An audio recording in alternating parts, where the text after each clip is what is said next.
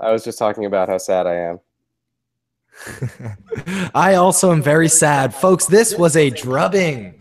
We're back at the hands of Costa Rica, an unexpected, absolute thrashing on the field tonight. We're here to give you thrashing. We're here to give you our immediate reactions, as we have resolved to do immediately after the game. Following this will come our podcast, which we always do. You should totally check it out. Find it on iTunes and reach out to us on Twitter, WTP Pod, at a time when you're not feeling so shitty. The short game recap is that the U.S. never played and Costa Rica did. And there was about 90 minutes of that. And at the end of it, Joel Campbell realized that everyone else was asleep and decided to get himself a cherry. Yeah, exactly. Nab that cherry, Joel. He saw opportunity just waiting there on a platter. Literally the worst defending I've ever seen from the U.S. national team. So, I mean, Brooks. How do you end up with? First of all, how is Brooks the only guy back? One of the Campbell goals is like. Well, I kept being like, I was desperately trying to figure out the substitutes through this beIN Sports broadcast, and I'm going, who is that? Sasha Kleshtin? Who is this? Who's that? And it was, I think, Gonzo playing himself a little number 10, leaving Brooks in the back. I mean, it's hard to even begin, folks, with where this game went wrong. I mean, I think the first half was not a total dumpster fire, right? Is that right? Because that's what I wanted to say, but I couldn't get the words out. I wanted to say the first half wasn't that bad, but I couldn't. It was bad. I couldn't. Real bad.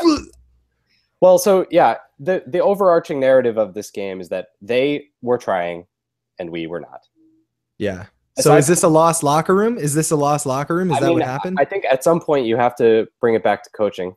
And, you know, I wouldn't have said that. Honestly, at halftime, you could check Twitter. You could see my progression of this throughout the night. Check the alibi at WTP Pod. The goal comes from Omar Gonzalez not pressing when Costa Rica's in a good attacking position and just not really working hard on the play. Well, it looked like he thought the ball was out on the play. But nevertheless, play the whistle, bro. Shit, and then the thing is, it was almost as if I can just interject here, it was almost as if he thought the ball was going out, realized it wasn't, but then was like, no, I knew it wasn't going out. This was just where I wanted to be. Yeah, exactly. Like he didn't want to admit that he was wrong and go into a full-on sprint like any sane man would do. He instead acted as if this was his plan all along. And it was Jesus fucking Christ. Talk about a 90-10 player. Yeah, exactly, a 90-10 player. And it was what was coming with what happened to Brooks in the first half. I don't know. So Brooks and what's his name got into an epic duel. What's this guy's name? Johan Venegas. From the first 4 minutes of this game, Venegas is in Brooks's mind, trying to mess with his psyche and doing so successfully. Oh my God! MVP of the match easily, because he kind of. That was the first domino that fell that led to this complete collapse by the U.S. And so anyway, so after the first half, you know, those are individual errors, and I felt like there's not too much that you can blame the coach for, but a capitulation of this magnitude just has to come back to something wrong. There's something rotten with this team right now, and I feel like this is, if we're ever going to have a chance to fix this before it becomes true disaster, actually missing the World Cup, now's the time. The next qualifier is in March, so we have a good 5 months to pull things together and rebuild our team. So let's hope that Mr. Gulati at U.S. Soccer headquarters can see it that way. But yeah, I mean, it's one of the most embarrassing kind of lackluster performances I've seen ever from this team. And you know, it feels like if nothing else did it, the players played out of position, the bad results beforehand, you know, almost that loss in Guatemala that left us completely on the precipice of missing out of the World Cup. If that all didn't do it, it feels like nothing would do it. But you know, who knows? I'm back. You're back. What up, Clayton? Hey, what's up? MVP of the match. So where we go from there? So yeah, so I have never seen a U.S. team give up in this way. Yeah, I'm trying to. I'm racking my mind for a time when we've just gotten shellacked in this manner. But like even in those games where we lose to Mexico at Azteca when everything's going against us and we're way the inferior team and they're playing so well, we still find a way to have dignity and hard work and effort. Yeah. And it feels like that's not something that just like goes away with the Ronkin. We'll get to him. We'll get to him on the show. It feels like that's the ability for our players to try hard is not something that should just go away from week to week, And so to me, it feels like some of the criticism that came out of the Mexico game, where Jurgen was literally naming players by name and saying, the reason that the 3-5-2 didn't work is because Michael and Jermaine Jones weren't able to win their 50-50s. That was his excuse. What a bitch. That stuff counts at some point, and it does feel like a locker room that just doesn't have a lot of belief. Kwame, super long time U.S. fan. Kwame, what up, brother? Can't remember a game like this either. They said on the broadcast the worst qualifying loss since the 70s. Away or home. Hey, guys, I just want to say, on the bright side, to all of you fans of the USMNT right now, nobody can ever call you a fair weather fan. Exactly. So fuck them. Anybody who's deeply entrenched and following this team and still supports this debacle, this catastrophe, you are of the few and of the chosen. You've gotten your like bad times tattoo. Get a tattoo if you want to. You don't have to, though. It obviously means that much to you. This is the kind of thing that you can do anyway. And hey, by the way, Costa Rica played great, and they were first to every 50-50. They like the thing that I kept seeing in the first half was when we would have when Josie or Wood would receive the ball 30 yards from goal, it was 2-3 guys very quickly into strip them of the ball. And conversely, on the U.S. side, you had players ending up in one-on-ones constantly, right? Like it was as if we were, down 2 guys. It seemed like the entire match, and I think part of that was compact lines. It was very compact lines. Yeah, absolutely. And our lines on the contrary were quite open. I mean, going into the match on our podcast, you could look up on iTunes with people. The one tactical note that we had was that Altidore and Wood needed to combine with the play, because when you play those 2 strikers, it's too easy for the 3 at the back of Costa Rica to stifle them and take them out of the game, which is exactly what happened. And what you saw was Wood and Altidore just constantly making what I call the headless chicken press, where one guy runs fast at guy with ball. It's the easiest thing in the world to just look at the guy with the ball and just run fast at him, but it's not effective.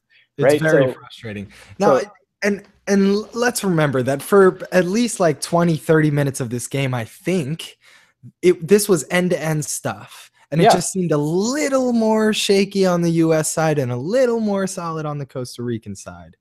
But the way things unraveled is what is so concerning. Yeah, right, absolutely. And again, that's the reason why the takeaway from this game has to be to fire the coach. Like, I just don't think we can afford to have a situation like this, because this is the kind of game that I'm used to seeing. Like, I remember there was a game in Guatemala last qualifying cycle, in that kind of like second to last round before the Hex, where we went down a goal and we had to come back. I think it was a comeback. But anyway, these tough situations where like things aren't entirely going well for us, and we need to find something within us to have that effort, have that extra step to make something happen. That's common for the U.S. Yeah, the U.S. is good. It is. So this was one of those times where we're trying to adopt this mentality that we are a superior team, that we are somehow attaining to a higher class over time. Right. What we saw was us, a fledgling, like decent team, being beaten and not knowing how to deal with it. How quickly our American outlaw resolve disappeared in that moment. Right. And now I know there's no need to house one bird with two birdhouses, but to the coaching thing, to the tactician thing, Jurgen Klinsmann fucking subbed out Pulisic for Lyndon Gooch. Am I right or wrong about that? You're right. Am I right or wrong? Oh my God. You're right. That is the dumbest. And then he played Graham Zusi as well. Just to and he brought in Question for the last like 10 minutes. Yeah, classic, vintage, fucking vintage. Nothing made sense about any of these subs. First of all, Pulisic's our best guy. That was evident the entire first half. You don't take him out for Lyndon Gooch. If anything, you take Fabian Johnson out for Lyndon Gooch and let the two of them, run at the defense. Secondly, we don't need to see any more of Graham Zusi. We know exactly what he's doing, and he's not the kind of guy you need when you're in a 2-0 hole. And then when you're really, really losing, when the game is over, you try to achieve greater long-term goals, like getting Julian Green some playing time or cap tying Cameron Carter-Vickers. You fucking had CCV. He has CCV to cap tie, and he plays. If we lose this guy to England, I'm gonna blow my lid. I'm going to blow my. I thought it was blown already. This is gonna be explosive. That makes me want to cry. I forgot about the Cameron Carter-Vickers thing, as did Jurgen. This makes me want to cry. As did Jurgen. Unless CCV Holy shit. Unless CCV decided after the 4-0 to go take a bathroom break.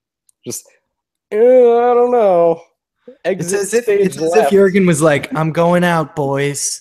Zusi, let's get the whole band together. This may be the last chance we ever have to do this dance. At least it wasn't a Roscoe. DJ, play us one more song. Yeah, this is unprecedented. I mean, I'm for once kind of at a loss for words. What if we lose CCV? I'm sorry, I know you're moving on. We have so many badness. Yeah, and seriously, what if we fucking lose CCV? No. Stan in the chat just made a great point that, and something I was thinking during the match was that the Copa America has papered over all of these problems, because if you look at the course of World Cup qualifying for this team, culminating in this moment, it's been rough, and the away trips have been terrible, and the attitude and the group mentality has been really poor, and we kind of scraped by doing the minimum, and the Copa America kind of gave us a reason to think that maybe Jurgen can handle it, but it's the preponderance of evidence is on the other side, right? So I think my hope is that the brain trust at U.S. Soccer can look past a one tournament situation. That tournament we played 5 competitive games. Oh man, we won 3 and we lost 2. And in a qualifying scenario, we're going to be playing 10 games, and so it's a different kind of ball game where you can't necessarily make one switch and then get lucky and have it kind of work out for some period of time. It's like you really need to have that cohesiveness, especially for these tough away trips. The other thing about Copa America that we forget all the time is that we were at home, right? Yeah. And Jurgen's flaws are always kind of covered when we play. Man, if Jurgen was if international teams played only for Copas, I'd be Jurgen all the way. Yeah, right. I'd be Jurgen all day. That's possible. It's possible he's a cup guy. I mean, maybe that's his strength, is like coming in. Like, I think he would be amazing at taking a group over a year out. Like coach gets fired for some scandal and he comes in and inspires the team to a great performance. That's what he did with Germany in the 2006 World Cup. We just have to say this is not working, and I don't see it working. Rangan wants it. Rangan wants it so bad. Rangan is thirsty. Rangan is like, I can't believe this. He's like, I know I was never a top level. He's literally on the broadcast pitching himself for the job. Yeah, I know I'm not a top level coach except for after I'm hired for the US job. He brought up Bobby Wood playing for his U20 team, which is one of Bobby Wood the ultimate lowlights of Bobby Wood's career, by the way. They failed to qualify for the World Cup, and Bobby Wood got an injury like 20 minutes into the game and like was watching it from the sidelines when we failed to qualify. But Rangan knows what's not up. The right time. Rangan was there at practice when Bobby Wood was showing his class. Thomas Rongen, I appreciate the flavor. I appreciate the little extra flavor, but he does not seem to be very well informed, in my opinion. What do you mean? He seemed very well informed to me. So, guys, definitely chime in on this. Did Rongen not seem well informed on the team? I thought he was saying some really rational, level-headed stuff. I mean, I think he has probably good ideas that he would be better off writing down and putting in an article than talking on television. Well, I definitely think he was being a little inappropriate and unprofessional. Could have been a little bit of it. But that's not to speak to his ideas. The ideas. Right. Well, yeah, the coach never has to go up and talk to a bunch of people, so we don't have to worry about that. Hire Rongen. We'll take anybody. Rongen. I mean, and maybe we'll touch on this in the next show, but like, who do you think realistically would be a good choice to step in? Like, what, even if not a particular name, like the style or type of coach you would like to see, or like what kind of outcomes? Yeah, it is a tough question because there's like let's take Bruce Arena, right? How would you describe Bruce Arena's coaching over the course of his? And this is just a teaser. We're only going to go into this for a couple minutes because we only have a couple more minutes we are broadcasting for. But let's give him a little taste. How would you describe Bruce Arena's flavor as a coach? Bruce Arena is the ultimate man manager. He gets the absolute maximum potential out of all of his guys at any given time, and he knows what buttons to push to make them to get their best. Where does he stand in who's the greatest coach of all time? This is rapid fire for Ty. The greatest US coach of all time? Yeah, greatest US coach of all time.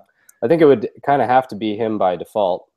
I mean, I guess I would put maybe Bora Milutinovic, who took us to the '94 World Cup when we were pretty much a bunch of college kids, and got us to the second round. Jordan Morris? Actually, not anymore, sadly. Yeah. Right. I mean, it was Morris-esque. It was like, NCAA champ, from wherever. Mark up. Right, exactly.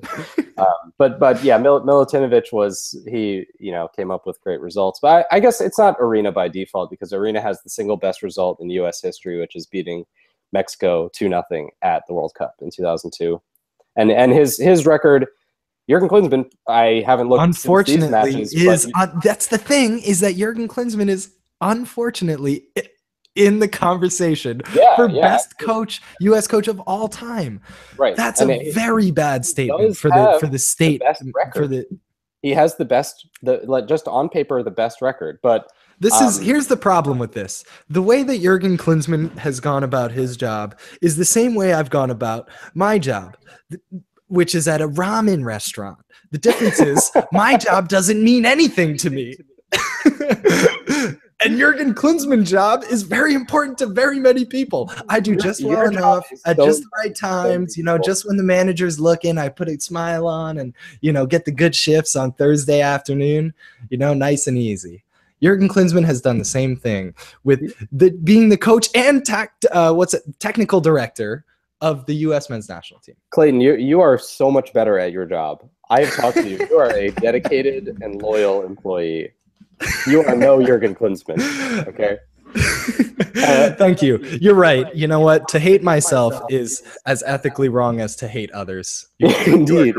Thank you. Thanks for the clarification. So we should probably wrap up here, but let's do it. This has been fun. This has been super fun. Thank you, everyone, for joining us. Check us out on iTunes if you want to hear the full game recap.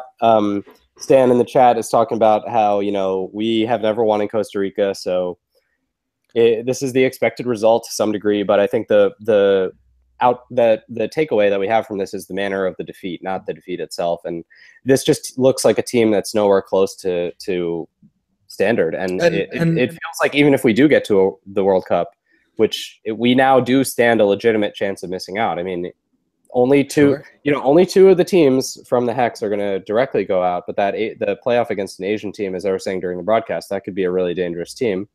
And I don't have a great deal of confidence that we would, beat Japan home and away necessarily. Yeah. So, coming in in the top three is definitely going to be a challenge, and that's an uphill climb from here. And we have, the just thinking about it statistically, the ESPN odds They have a soccer power index, which is reasonable statistically. I don't love it, but it's okay. They had us at 59% after a loss in this match. And the goal differential from this match could matter. Goal differential the big takeaway matters is that this team was not trying hard enough to win a big qualifier, and that would have gone whether we were home, away, or anywhere else. It doesn't matter where we were in CONCACAF. We were going to lose tonight. The team didn't have the mentality to win tonight, and that has to be the coaching. We always do on the show, one hope and one fear for the coming time until the next episode, which is sometimes a couple weeks, sometimes a couple months, sometimes a couple days. Tonight, it's more like let's say a day. Let's do hopes and fears, a hope and a fear for tonight for these players in this team. For tonight. Okay, well, let's get deep. My hope, obviously my big hope is that the coach gets fired, but my small hope is that Jurgen Klinsmann gets up on the podium and says, this is on me. I screwed up. I take full responsibility. You look at the great coaches of history, it does not matter what happened. It does not matter if one guy screwed up his assignment that he's been practicing, that you told him was important, that you drilled and drilled and drilled. It does not matter. You take the pressure off. Coach K, when Duke goes out of the tournament, Coach K gets up there and he says, "It's my fault. I'm sorry to the kids." Period. Yep. Please, so Jurgen. That's my hope. That's a good hope.